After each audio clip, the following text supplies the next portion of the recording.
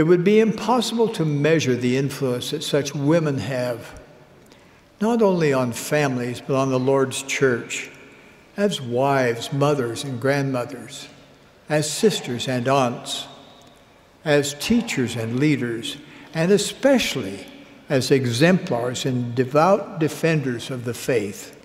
Yet the women of this dispensation are distinct from the women of any other because this dispensation is distinct from any other. 36 years ago, in 1979, President Spencer W. Kimball made a profound prophecy about the impact that covenant-keeping women would have on the future of the Lord's church.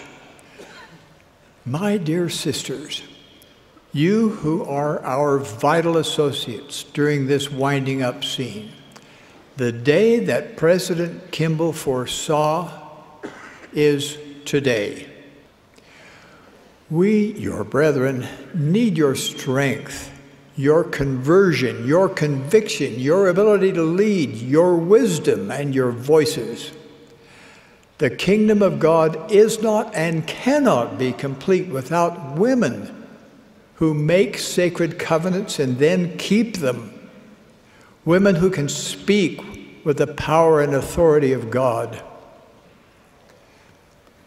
Throughout my life, I've been blessed by such women. My departed wife, Dancel, was such a woman.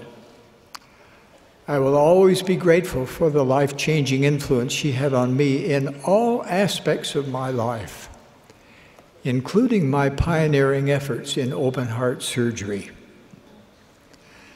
My dear sisters, whatever your calling, whatever your circumstances, we need your impressions, your insights, and your inspiration.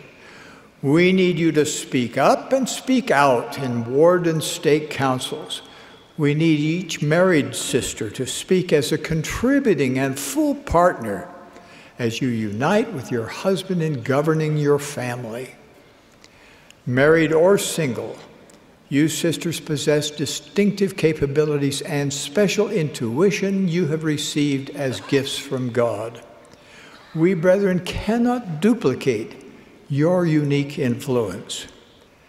So today, I plead with my sisters of the Church of Jesus Christ of Latter-day Saints to step forward, take your rightful and needful place in your home, in your community, and in the kingdom of God.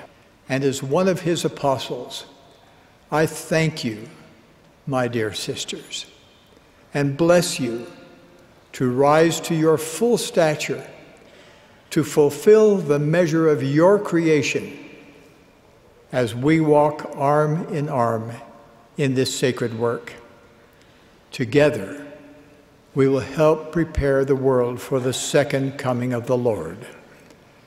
Of this I testify as your brother. In the name of Jesus Christ, amen.